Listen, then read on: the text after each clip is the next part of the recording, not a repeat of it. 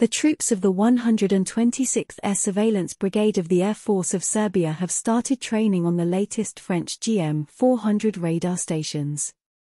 This is reported by the official website of the Ministry of Defense of the Republic of Serbia.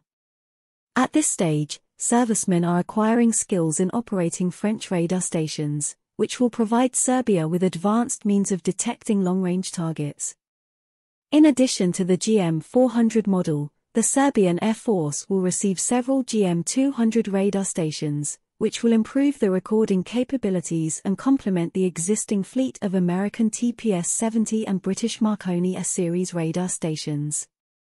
For the first time, information about the purchase of new GM-400 radar stations became known in December 2021, when the Minister of Defense of Serbia, Nebojša Stefanović, visited the base of the 126th Air Surveillance Brigade and announced plans to purchase new systems.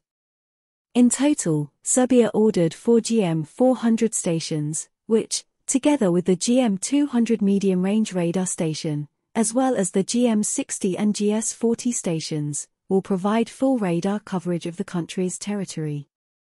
The GM-400 radar station was developed by experts of the French company Thales in 2007 and has the ability to detect their targets at a distance of up to 470 km in the standard version and up to 515 km in the alpha version.